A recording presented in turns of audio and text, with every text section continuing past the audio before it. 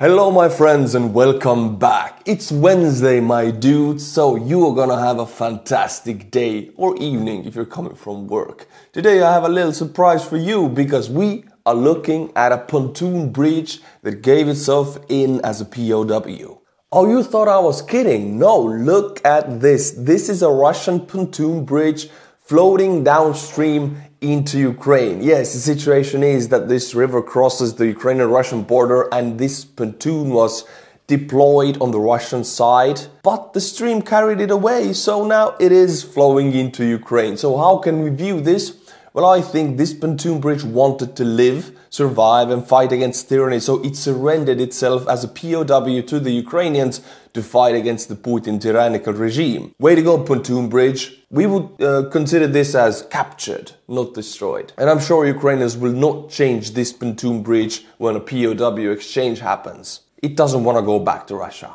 But my friends, now we will not jump into Ukraine, we will jump into Romania. Yes, because Romanian military is going to be on steroids in 2024. They have also understood and read the lessons from the Ukrainian war correctly, increasing their military spending by 45%, which is insanely large. For a country to increase spending on something like that, it doesn't really happen that much in democratic countries.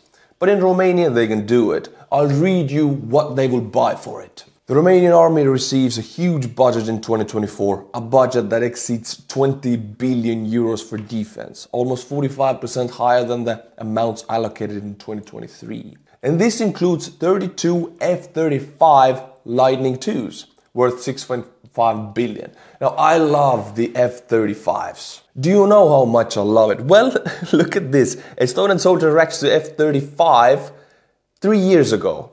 Let's look at the year, which was I think 2021. And look at me, look at this dude, just fresh out of a military, my uniform in the back. This was like 2 apartments ago, so rental of course. I was reacting to F-35, I was amazed by it. And I'm so glad about any country who's buying it. Finland, for example, is buying F-35s. We Estonians, we don't have money for that stuff, so we rely on the Finnish, our Nordic brothers, to keep us safe from the Russians. Thank God they're buying the F-35. 32 additional F-16 Fighting Falcon in the M652 configuration, spare engines and local support worth 388 million. 21 Watchkeeper X UAVs worth 410 million. 18 Bayraktar TB2 combat drones worth 321 million. I would say Bayraktar is one of the best and cost-effective drones in its class, because it's a lot cheaper than its, mostly Western counterparts, and it does the job very efficiently, as we see in Ukraine. Unfortunately, they're quite easy to shoot down. So if the enemy, which is Russia, has any kind of anti-air capabilities close to Romania, well then these drones will be shot down, unfortunately.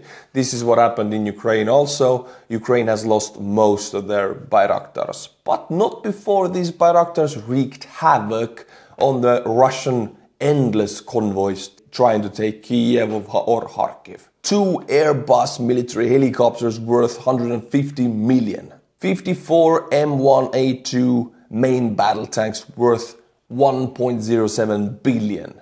2 Scorpene submarines worth 2 billion. Romania is getting 2 new submarines. Hell yeah! When is Estonia getting submarines? Oh yeah, never, because we don't have the cash for it. They're expensive. We're trying to keep our country running. 2 new corvettes. 2 upgraded and armed T-22 frigates. 3 upgraded missile carriers with NSM missiles. 2 new diver starships and new tugs. What's next? I scroll down, we're gonna see spaceship, like 1 new spaceship, 1 new space base on the moon. All jokes aside, this is a very notable addition to Romanian Navy. 7 Patriot missile air defense batteries worth 3.9 billion, which is enough to defend most of Romania's biggest cities. I mean, Patriot is an amazing anti-air defense system. The only issue is that Russia can just saturate the areas where the Patriot is with cheap drones, wasting the Patriot's ammunition, which is unbelievably expensive. Patriot is good because it's very precise, very effective, works almost 100% of the time, But the ammunition is so expensive. And if you have like $40,000, $50,000 costing Iranian drones by the thousands flown your way, you don't want to be using Patriot against it. You want to be using the German Gepard. 54 HIMARS launchers, an 81 GMLRS, an 81 alternative warhead GMLRS, 54 ATACMS, 24 AFADs, worth 1.25 billion. Love this again, because this is the first edition in this list that I can say as a proud Estonian that we are also buying. We are buying, and correct me if I'm wrong, 8 Patriot systems. See, Estonia, having very limited funding, we have to make every spending decision in the military thinking that what is the most cost effective. Not what is the best or what is the cheapest, but what is the most cost effective. So we never buy the very best, we never buy the cheapest, we buy the one that gives us most bang for the buck. That's what smaller countries have to think about. We will probably never buy tanks, we will probably never buy huge warships or fighter jets. What we will do is buy countermeasures for these things. We don't have a navy, but we have anti-ship missiles. We don't have tanks, but we have very good anti-tank capabilities. We don't have an air force, but we're buying a short-range and mid-range anti-air defense systems. This is how we think as a small country. 58 K2 Thunder artillery worth 1.92 billion. This is the second edition in this list that I can say as a proud Estonian that we also are buying. Correct me if I'm wrong, I think these are already present in Estonia or they are arriving very soon.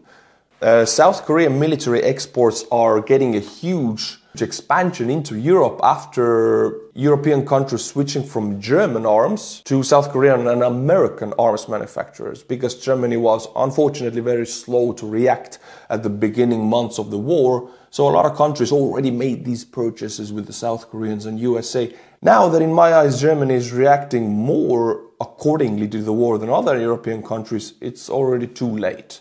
A lot of the countries have switched already. This shows you how important is quick and swift reaction to a conflict.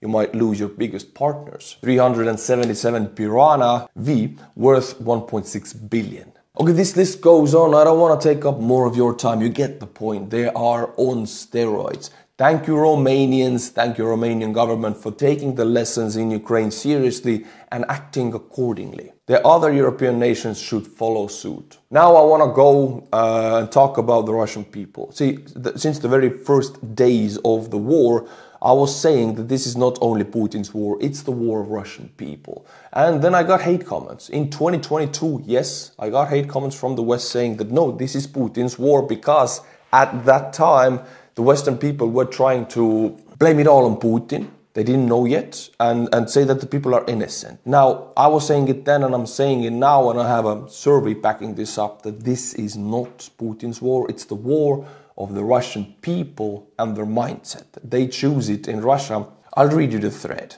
Yesterday, Ukrainian media reported that sociologists from the University of Chicago conducted a classic survey in Russia with over 1,000 respondents, indicating that about 63% of the population actively supports the war against Ukraine. 58% of the respondents supported Russia's domestic policy, 67% supported its foreign policy, and 66% plan to vote for President Putin's continuation in the spring elections. So, well over half, and Putin's ratings have always been very high, extremely high in Russia in his 20-plus year ruling time. So, Russian people like Putin. They like the way Russia is going. They like the idea of Russia as an empire. So you cannot really separate Putin from his people, because they have chosen him. Not democratically by elections, but they like what he's doing and they support it, they stand behind it. So in this way, there is a collective responsibility for people living in Russia and doing nothing, then they are automatically collectively responsible in my eyes. If you don't agree with me, put it in the comments and I will read it. I like seeing other people's mindsets. Now, my friends, Ukrainian SBU posted a video of their Alpha group, so their best special forces group using kamikaze drones. They post these videos once or twice a month. And in this one, it's all public and it's in Twitter, it's in Ukrainian Defense Ministry's homepage.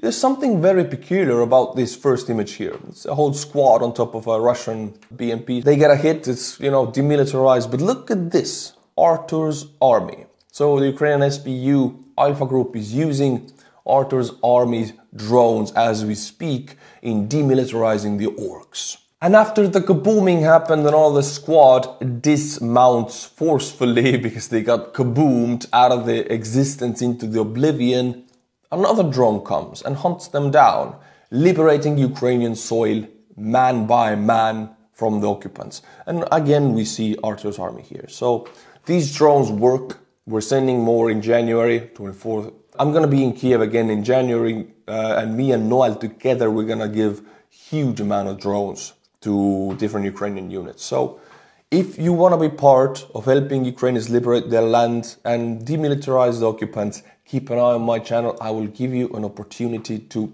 contribute in a way that most directly helps Ukrainian military. And I'll document the whole part of the process so you see where your money is going and you get the videos after. Now, my friends, I'll touch a subject that in 2022 I remember covering almost daily, but then in 2023 it became also a daily occurrence and it became very repetitive. So I stopped, and most of the military bloggers stopped this topic. But now it's time to sum it up. So what is it? It is about fires. Russia is burning quietly and secretly. Why do I say quietly and secretly? Well, because there's many videos about it every day, but since it's so repetitive, most of the military bloggers don't talk about it anymore.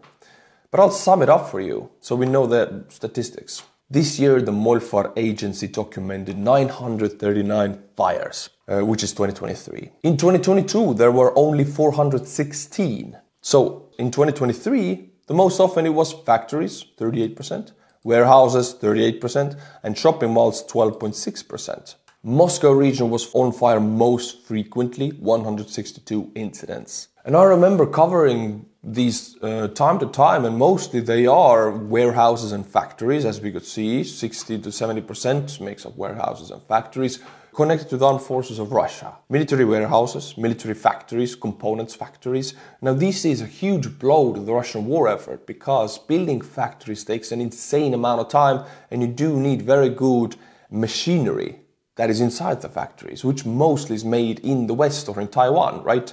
Well, it is sanctioned. So you burn it down, you cannot build another one. That's how it is in Russia. Of course, Russia is a huge country, and burning down factories, you cannot take this country down by burning down their factories, but it is a death by 1,000 cuts.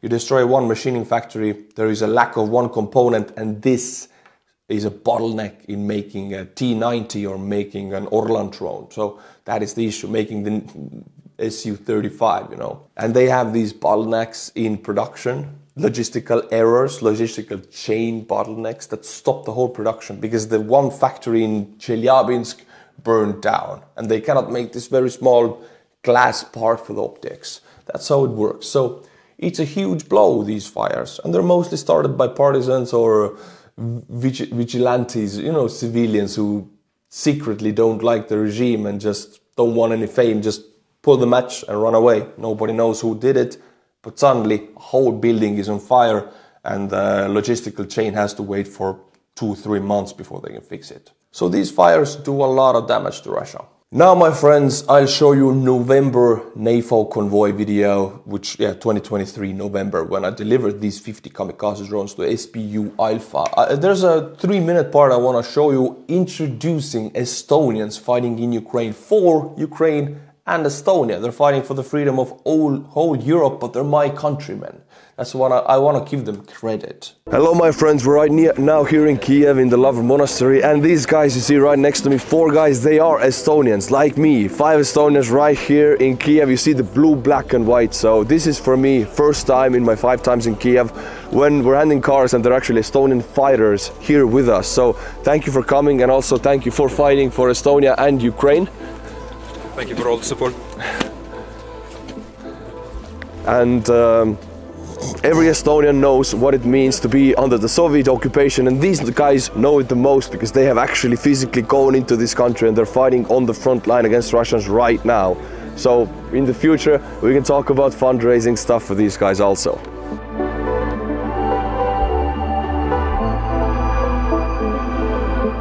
this is a part again when I'm gonna explain what it means. Slava Ukraini, Heroem Slava. Glory to the heroes. These guys, in my eyes, are heroes. They're my countrymen who have put their lives in danger so we can live in peace here in Estonia and the rest of Europe, and also in the US, and also so Ukrainians can live.